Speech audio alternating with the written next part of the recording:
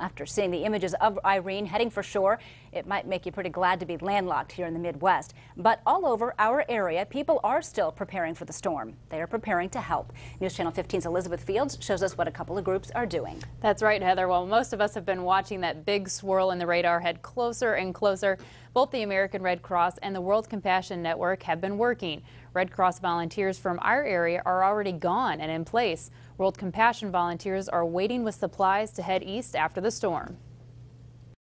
Red Cross volunteers are set up in Dunn, North Carolina. They took the emergency response vehicle and are getting ready for the storm to hit so they can help those who need it. So they're making sure all of the herbs are ready to go, that the maintenance is taken care of. They're staging supplies to either get them on the herbs and then be sent out from there or to some of the major logistical centers, just making sure everything's ready so they can go on a moment's notice. Joe Wilkie has a semi-truck full of supplies ready to head into the area once the storm has passed.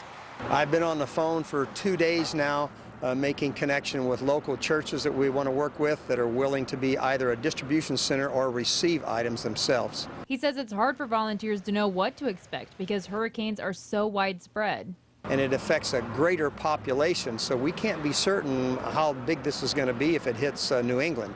Back here in Northeast Indiana, though, Duncan says there is something you can do to help.